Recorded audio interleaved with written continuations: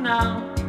If I'm not feeling any less sound, I promise myself to treat myself and visit a nearby tower.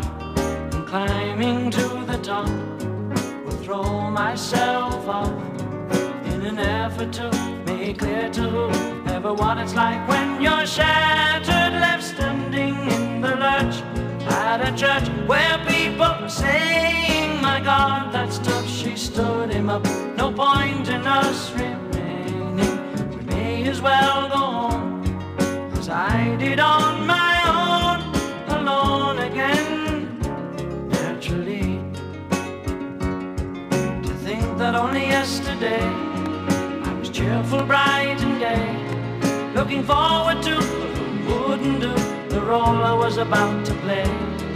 But as if to knock me down, reality came around, and without so much as a mere touch, cut me into little pieces, leaving me to doubt. Talk about God in His mercy, who, if He really does exist, why did He desert me in my hour of need? I truly am indeed alone again, naturally. It seems to me that there are more hearts broken in the world that can't be mended, left unattended. What do we do? What do we do?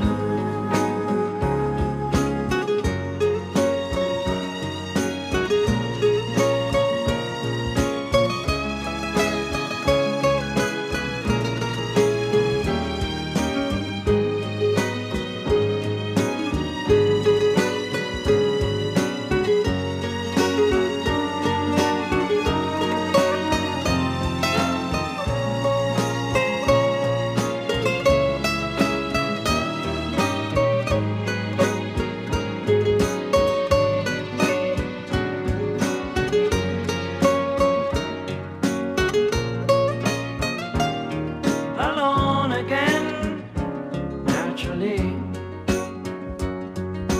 Now looking back over the years, whatever else that appears, I remember I cried when my father died, never wishing to hide the tears.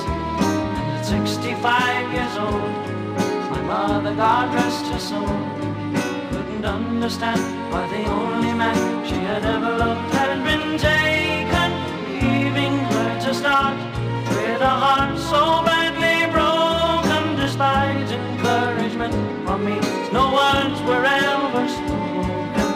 When she passed away, I cried and cried